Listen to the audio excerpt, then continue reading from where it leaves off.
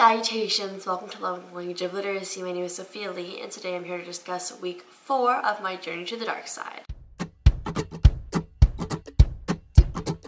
Quick backstory, I'm actually filming this after I filmed the very last my journey to the dark side. That's why you haven't seen it, because I wanted to upload these in order. If you're wondering about the different background, I'm actually in Sweden right now for my parents' work, and I did not get the chance to film this beforehand. This is probably going to be the quickest progression of playwriting yet, just because of course, poetry class was absolutely amazing as usual, but it wasn't quite as detailed in terms of what I can discuss because it was just a poem and critiques like usual. Quick PSA first, my poetry teacher, Georigia Popoff, has a new book that is releasing, I believe, on June 16th or the next June, which would be like June 21st, 22nd, or something like that. And she would appreciate it so much if you just checked out some of her work, some of her books, just if you checked her out in general, because she is an amazing writer, an amazing poet, and an amazing teacher, and I'm so glad to have got the chance to learn from her. Her new book is called An Agnostic's Guide to Common Courtesies, and what's really cool is that she's going through poem by poem of her book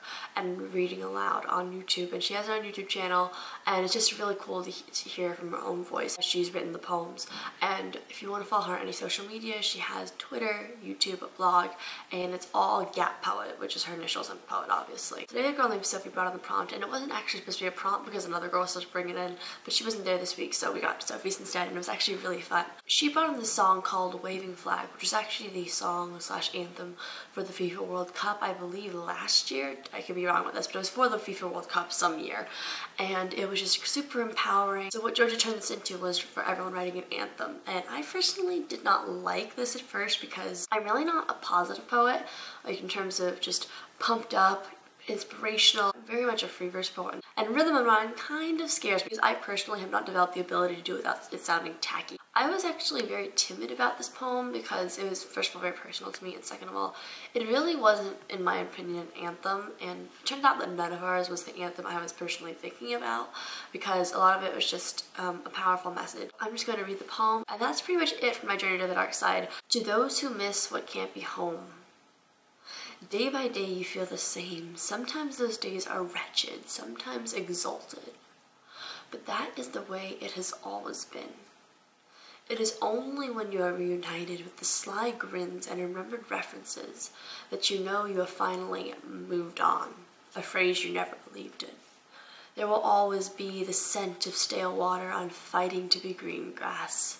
The euphoria of nighttime air clinging onto skin as heads are stuck out of car windows like the dogs you are missing. It is only when you are reunited does the gossip of transients become relevant.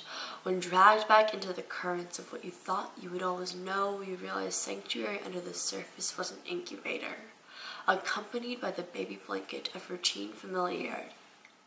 Though you left on terms that were not your own, being reunited serves as confirmation that being catapulted through the rose-colored glass could have been the best thing that ever happened. Look back, it's not the same. It can't be. Because home is what you left to come back to.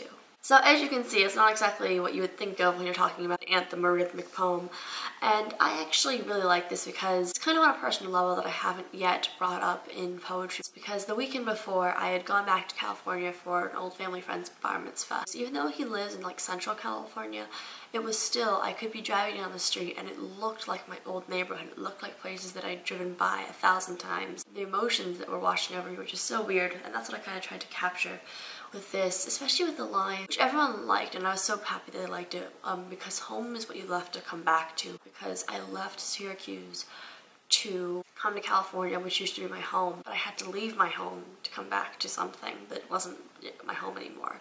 I don't know if that makes any sense at all. Tell me in the comments below what you thought of this poem, what you would have done with anthem prompt, if you're gonna go and follow Gap Poet. Anyways, keep calm, read on, and I'll see you in a video soon. Goodbye!